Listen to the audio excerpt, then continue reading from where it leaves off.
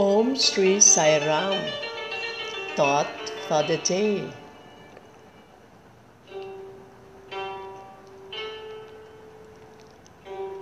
Those who yearn to establish themselves in contemplation of divinity must seek solitude, practice meditation, and repeat Lord's name at specific times, and acquire one-pointedness through spiritual exercises. They must always be anxious to do deeds that will bring about the welfare of all beings. They must always be engaged in performing work without any concern for the fruit thereof.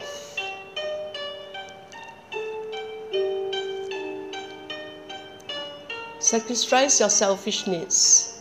Your desire should be to establish the welfare of the world, that there be constant effort to do good to others.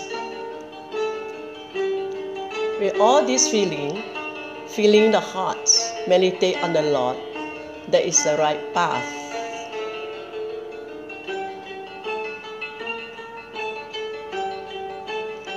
If everyone is thus engaged in the service of humanity and in promoting the welfare of the world, the thieves of passion, hatred, pride, envy, jealousy, and conceit won't invade people's minds.